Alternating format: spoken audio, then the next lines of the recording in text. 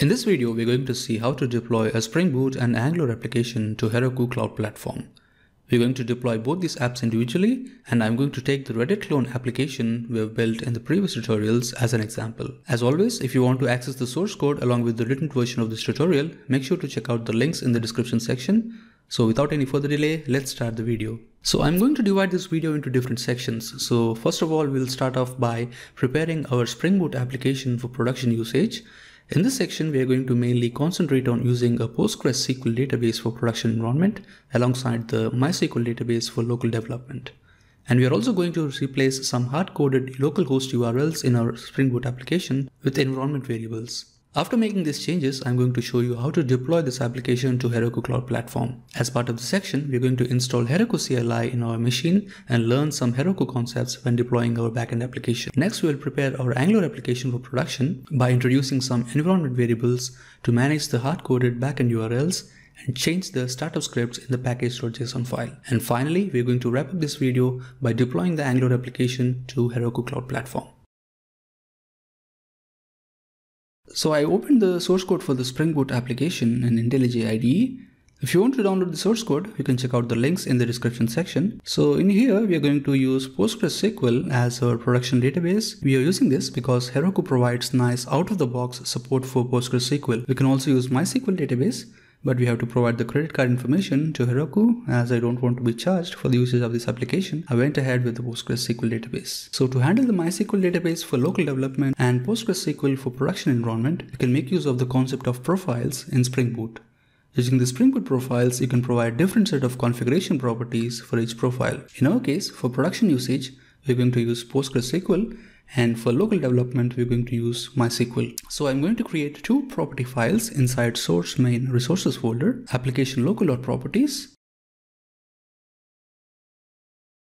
and application prod.properties. This will give us access to two profiles, local and prod. I'm going to cut and paste the database related properties from the application.properties file and paste it into application local.properties. And I'm going to do the same thing also inside the application prod.properties file. As we have to use PostgreSQL database for this profile, I'm going to rename the driver class name to org.postgresql.driver class and change the Hibernate dialect to PostgreSQL dialect. Now the next thing we have to do is add the PostgreSQL Java driver to our project. For that, I'm going to add the PostgreSQL Maven dependency to our pom.xml file. After adding this dependency, Spring Boot will auto-configure the PostgreSQL driver class into our project. In the application prod.properties file, we have the data source URL, username, and password properties. Ideally, in the production grade application, we are not going to store the database related information inside the source code and take the risk of exposing it to the public. For that reason, I'm going to delete the URL, username, and password properties, and we're going to inject them dynamically at runtime using Heroku. Another point to keep in mind is we have a table called as user in our application, and having this table name will create a conflict with PostgreSQL database because the keyword user is reserved for internal table in PostgreSQL database. For that reason, I'm going to change the table name by adding an annotation called as table to our user class, and I'm going to name the table as Reddit_users. Now the next step is to replace the hard-coded localhost URL with environment variables. In our Reddit clone application, we hard-coded the account activation URLs into the auth service class. So let's try to pull them out into properties file. I'm going to create a property called app.url inside the application local.properties and as well as application prod.properties file. In the local profile, I'm going to set the value for this property as http localhost 8080, and for the prod profile, I can set the value only after creating our application in Heroku. So here we have a close dependency with the app URL. If for any reason we want to change the URL of our backend application, we have to also change the source code, which does not seem like a good idea. So we're going to inject this property dynamically at runtime. In this way, if the URL changes in the future, all we have to do is change the property in Heroku and restart the application. We will discuss this topic in a bit more detail in the next section. So to access this property inside our class, we can make use of the value annotation provided by Spring. This looks like a good idea for a single property, But if you're working on a bigger project, you will naturally deal with lots of properties, and as the project is getting bigger, you will have to keep track of the properties definitions in different places. So for this reason, a better alternative is to declare them inside the configuration class, which uses the configuration properties annotation from Spring Boot. Using this class, we can centralize all the logic to define the properties which are injected into different classes.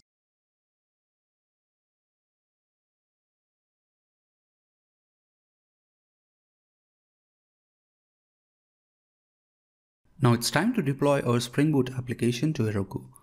The first thing you have to do is to create an account in the Heroku website by visiting the URL you see highlighted in the screen. You can also find this link in the description section. Once you have an account, you can download the Heroku CLI onto your machine by clicking on the download and install section and choosing the installation process based on your operating system. After you install the Heroku CLI on your machine, open a terminal and type the command Heroku help.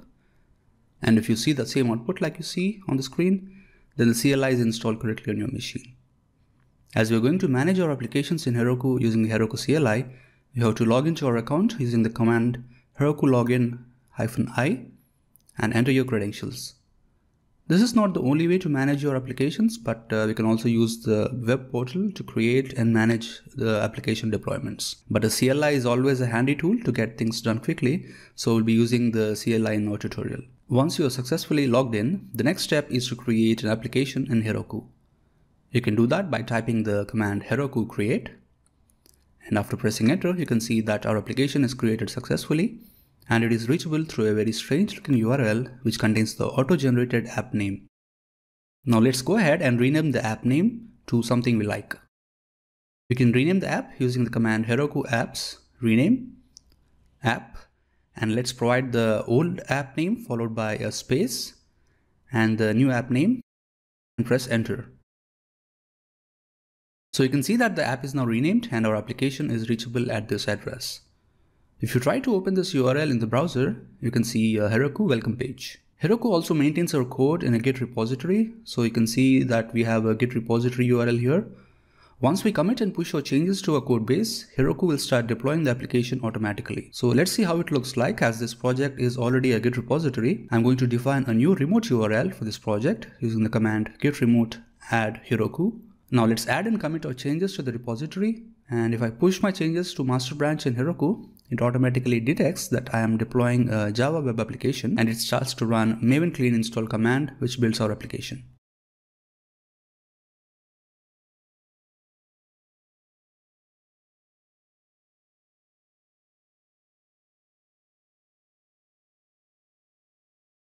Now once the build is completed and the application is deployed, let's open the web dashboard to see the activity of our application. So in here you can see that I pushed the application to the Heroku instance. So in here you can see the activity that I pushed my application to the Heroku instance. And the interesting thing here is that Heroku automatically provisioned a PostgreSQL database and attached it to the Spring Boot application. And you can see that it is setting the database related properties, so the credentials are also automatically injected into our application. And finally, you can see that the application is deployed successfully. You can check the logs of the application by going back to the terminal and typing the command Heroku logs -t. You will probably be greeted with an exception inside the logs called SQL future not supported exception. This exception occurs due to the Hibernate issue in Spring Boot version 2.2. We can fix this issue by adding a property spring.jpa.properties Hibernate JDBC lob non-contextual creation equals to true. And also I changed the Hibernate dialect for PostgreSQL from PostgreSQL dialect to PostgreSQL 9.5 dialect to match the latest version of the PostgreSQL database. As the problem is only with the PostgreSQL database,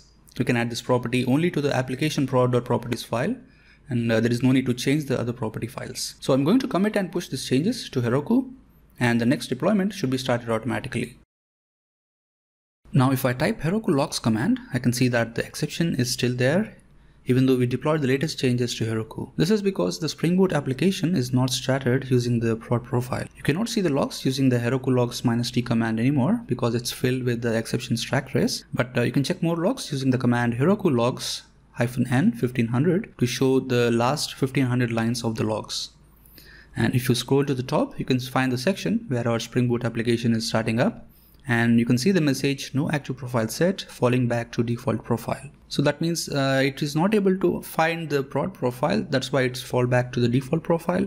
So you can activate the prod profile when running the application by providing an environment variable called spring.profiles.active, and you can provide the profile name as the value for this variable. You can inject this environment variable through Heroku config command by typing Heroku config set followed by the variable name. So the naming convention for the environment variable is we have to capitalize all the letters inside the variable and replace the occurrence of a period with underscore. So for the spring.profiles.active environment variable, I can declare it as spring_profiles_active, and the value for this variable I'm going to provide as prod.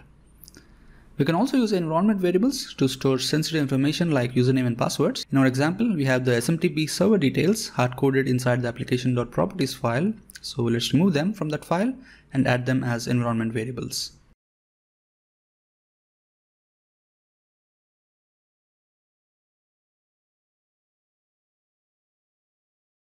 After setting this environment variables, our application will be restarted automatically. And now let's check the Heroku logs again. And this time you should not see any errors inside the log messages.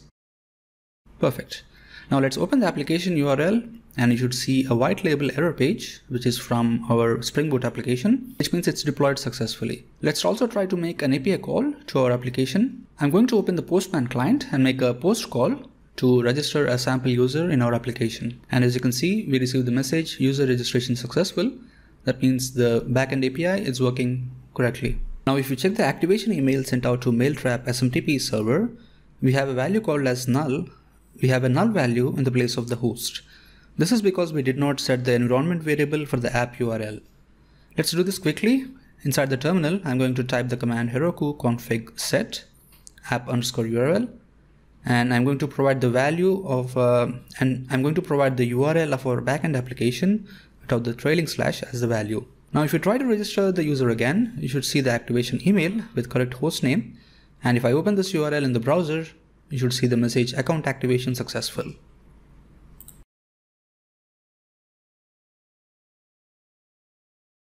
Now it's time to prepare the Angular application for production. We're going to mainly concentrate on building the Angular application for production using the ng-build prod command, and we'll also install the HTTP server to run our application on Heroku. Inside the package.json file for the Angular application source code, I'm going to add a step inside the script section called as Heroku post build, where I'm going to give the value ng-build prod and followed by the npm install command for the dependency HTTP server SPA. After this step, we can start our application by using the HTTP server SPA library by pointing to the distribution folder which is generated at the time of building the Angular application. The next thing we're going to do is to replace the hard-coded URLs with the backend URL which is hosted in Heroku. In Angular, we can manage the environment variables using the environment.ts and environment_prod.ts files. Here I'm going to declare a property called base URL, which is going to be localhost 8080 inside the environment.ts file, and inside the environment_prod.ts file, I'm going to provide the base URL as spring-ready-clone-tutorial.herokuapp.com. After declaring this base URL, we have to inject this field into the services where we are using the hard-coded URL. One of the service is post service TypeScript file. So I'm going to replace the HTTP localhost 8080 with this .base URL property. Let's declare the base URL property by assigning it to the value environment.base URL, and the environment property, we are importing it from environments folder in our project. I will do the same thing also in the other services you can see on the screen. So after changing the hard-coded URL in all the places, we are ready to deploy our Angular application to Heroku. I'm going to follow the same steps as we did for the Spring Boot application. First, I'm going to create a Heroku application by typing Heroku create. Let's rename this application and then define the remote get URL for Heroku. Now let's commit the local changes and push them to Heroku. This should start the build and deployment process for the Angular application.